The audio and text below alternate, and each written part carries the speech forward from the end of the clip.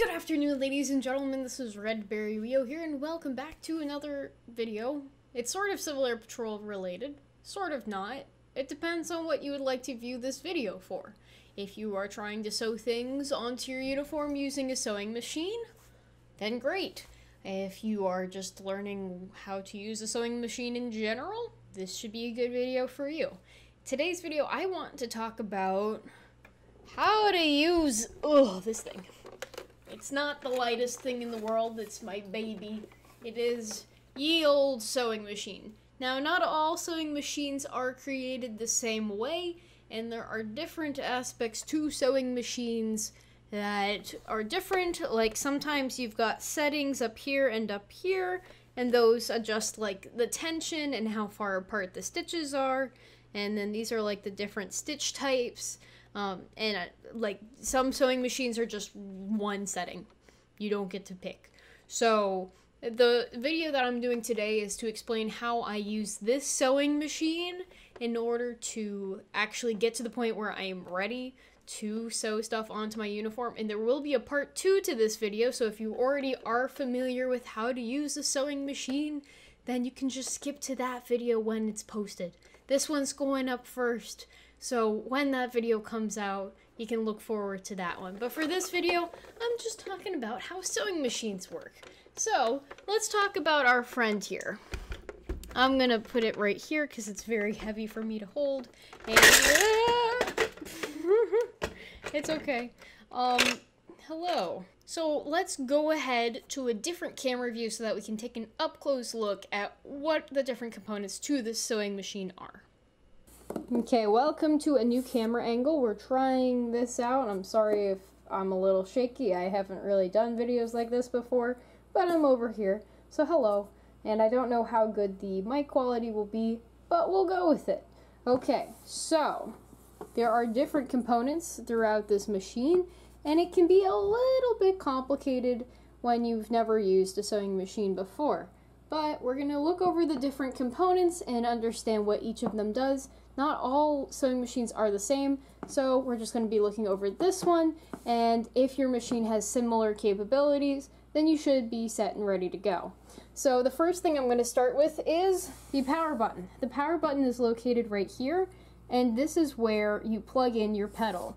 And so one of the components in a bag I have, a little bag that I keep right next to my sewing machine at all times, it's the pedal. So I'm going to show you the pedal right here. Oh, there's a little string right here. Whoops. Get back in there, mister. So this is the pedal. The pedal, it pushes down, and you're supposed to put it on your floor like that, and then push down with your foot like that in order to adjust the speed. So the further down you push it, the faster the sewing machine will go. And this little prong piece is what goes into the machine right here. And then the other component, the other end, is the actual plug. And you're supposed to be able to plug this in. You plug that into your wall, and you plug that into your sewing machine. So laid out, it's supposed to be like that cord is separate, plugged in somewhere else, and then you've got your pedal on the floor, and this component is supposed to plug in right here. Right there, just like that. And so if I had it plugged in, it would be on once I turn that on. Okay, but we're not turning it on and it's not plugged in, so I'm going to leave that stuff to the side and continue on with our next component. So, the next part that is, I would say, one of the more important things is understanding that you need to have a spool of thread. So this is just a normal brand. Dual Duty is a very typical brand that you can find just like at Walmart or at Joann Fabrics, Michaels, all those kind of stores. Wait, does Michaels actually have thread? And we've got the little holder here, and so you're going to have to poke a hole into your spool, and then it'll be able to sit nicely here. And I'm going to show you how you can actually thread it into this machine. So here's my white thread. It's a little bit hard to see, so I might actually pick a different thread color because I'm actually going to be using dark blue when I'm doing my tapes. So let me find dark blue in my bag here. Bag, is this dark blue? Is this dark? Oh, there's a little white thread. Get out of here, white thread. I would say this dark blue is very similar to the tapes, let me just grab my tape here. We'll compare the colors. The thread is fairly close in color. It might actually be a little bit lighter, maybe just a little bit. Try to get as close as you can to the color that you have.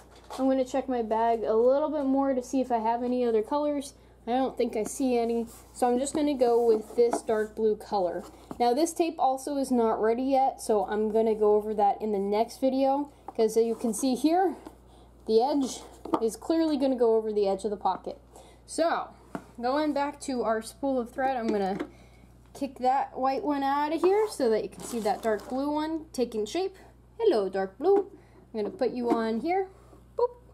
And we're going to first do the first step, and it actually has little numbers. They're hard to see. Whoop.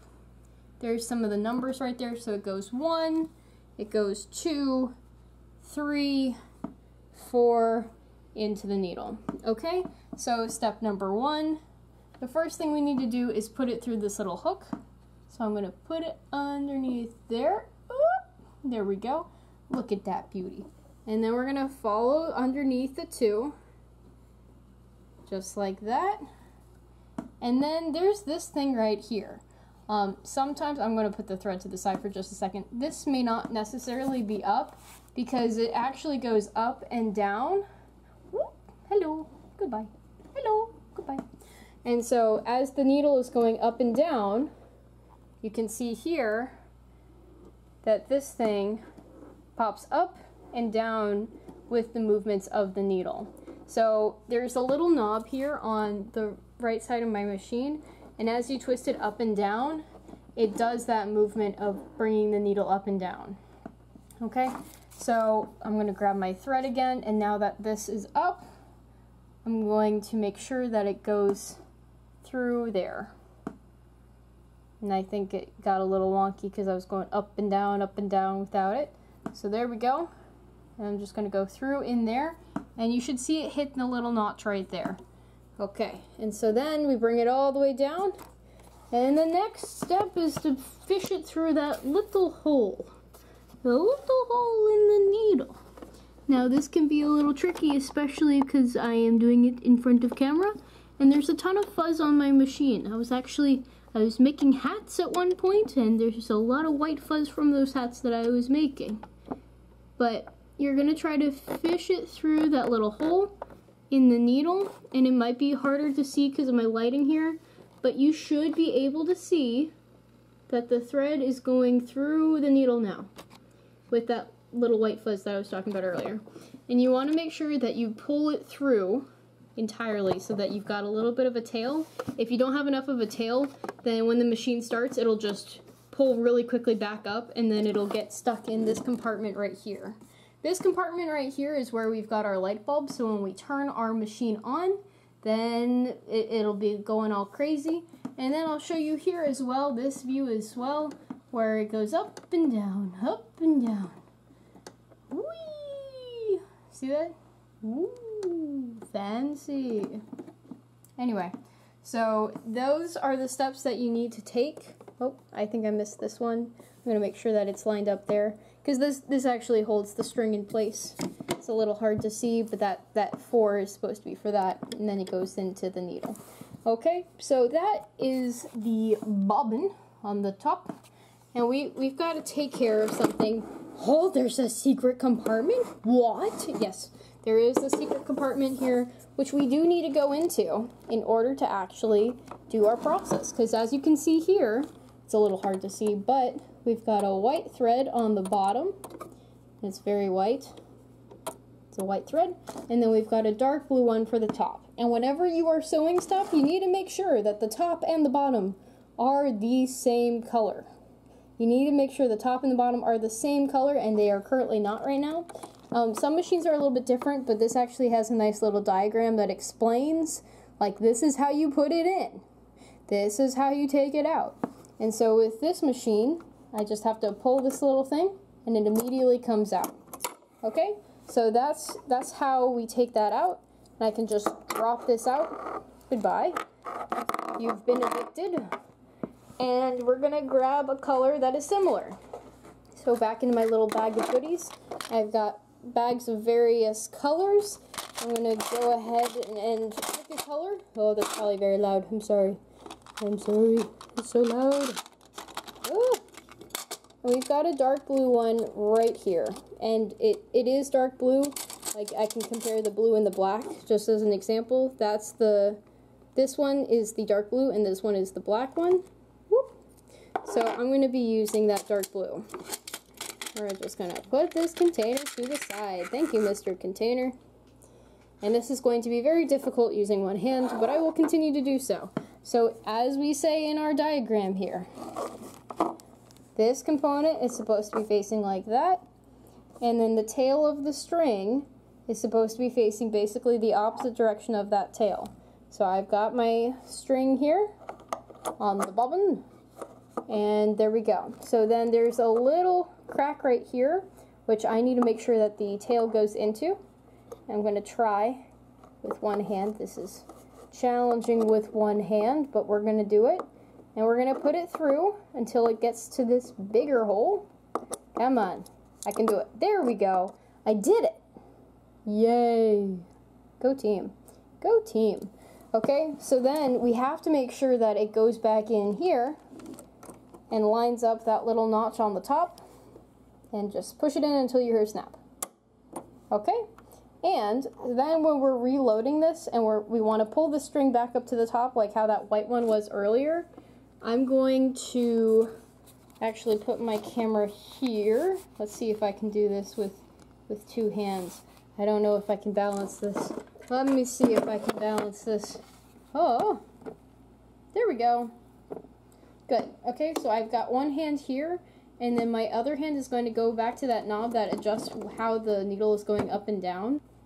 So I'm going to drop this down, pull the thread down, and it just caught the thread underneath. And so if I zoom in here, I bring my camera close, look at that. So it just grabbed that thread from underneath. See that? Yay! Magical! Magical! So now we've got two threads. One that's going to be on the underneath side, which is coming from here. And then we've got one coming from the top side, which is right here. So I'm going to close this bad boy up. I'm going to move my white over here and put our component here. This is actually just storage. I use it to hold some extra needles, extra thread and all of that. Don't really need it right now, so it's just going back on here. Now, if you're ever doing something that requires you to have space underneath your machine, like right now it has space, and now it does not, that's another use for this and being able to take it off. I normally keep it on when I need to use the surface right here to be able to hold whatever I'm sewing. So when I'm doing this thing, and I'm doing it on the blouse, then I will have that capability. So there are other things on the machine here, and the next one that I'm going to go over is this setting right here. Oh, you can sort of see my reflection. Hello. So these are the different settings. It goes 1 through 9. I have never needed to use some of these at the end. They are very confusing. You don't really need them. The ones that I use, especially for tapes, is number 1 here. Number 1 is just a straight line, and you can tell because it's a line and it's in the middle. This one, it does it off to the side just a little bit, and so if you needed like something like extra close to the edge, but you want the foot to be able to hold the fabric down, then you could use that one. I've never used it personally. This one is a zigzag, and then this one's like a looser zigzag. The other ones, like you might use in different instances, I have not. But, you know, it's whatever works for you, and the way that you switch between them is you just rotate through this wheel, and it shows the different settings in this visual. All machines are created differently. They're different, so that's just something to keep in mind, that your machine may not have that, but it's something to know. And then this is the length of the stitch. I have just kept it at 3 because that's really the only thing that I've really needed. If I needed the length of the stitch to be shorter or longer, then I would just adjust it going this way and that way. Okay, and then the width is just adjusting where the needle is located as you're doing your stitches. Keep it at 5 for that centered position.